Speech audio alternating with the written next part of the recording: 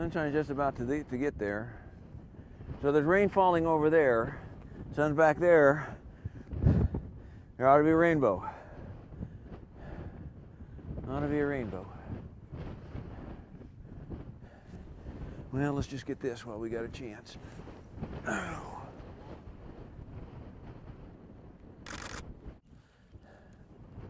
So what we're seeing out here in front of us is the Ring of Brodgar, 5,000-year-old standing stone circle. About the same time, maybe a little before Stonehenge went up.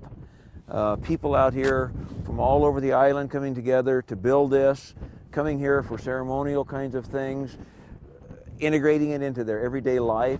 You know, just really an important place. All these villages around here are being part of this community.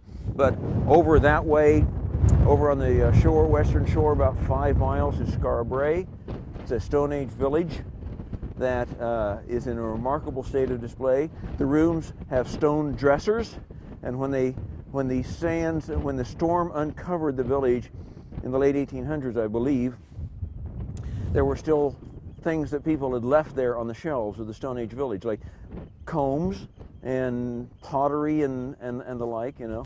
And so from all over the islands, they would come here as part of the island life at the time.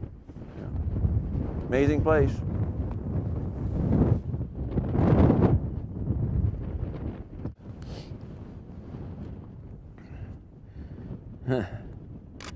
Cool light, eh? All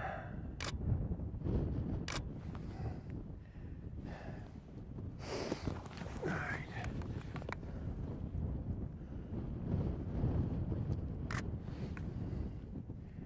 Let's see, come on. See menu.